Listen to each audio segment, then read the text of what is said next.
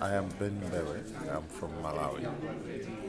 I work for a government department that has oversight responsibilities over government-owned companies, including water utilities. Okay, that's a big post. And in Malawi, water and sanitation services are not centralized. They are managed by up to about 5 regional water boards.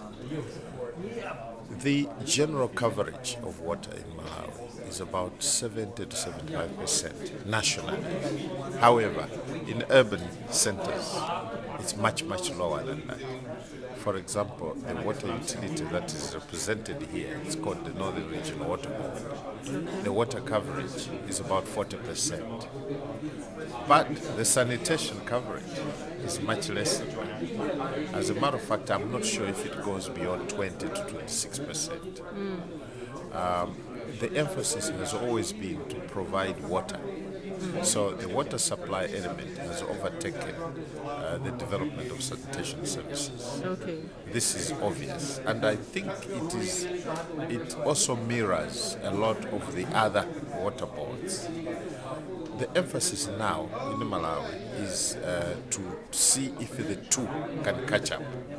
For example, recently developed and unveiled a sanitation policy, which has become a law, and all utilities, water utilities, must provide both water supply and sanitation services.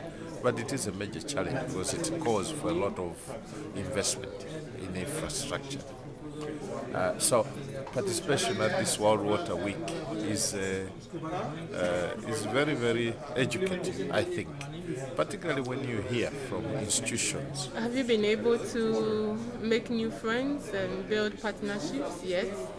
No, I'm not sure about partnerships, but they will develop, I believe so.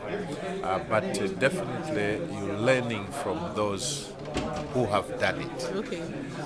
Best practice. I mean, it's very interesting to listen to Dr. Patak talking about the SULAM International. Very interesting to talk about the water operator partnerships. So you learn about these things and find out how others are doing it. So I think the World Water Week is a wonderful forum for exchange of views. Okay. But Mr. Mbewe, Correct.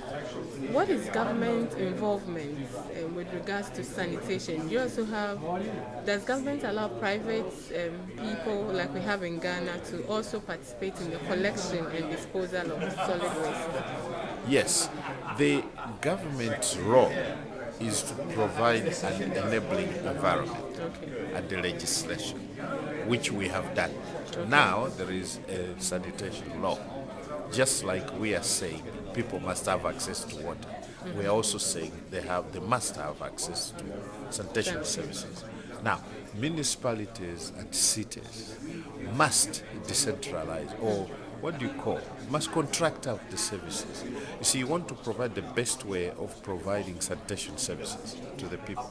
So even the water utilities may not do it themselves. They may have to call in for partnerships. Okay. I think that's where the partnerships issue comes in.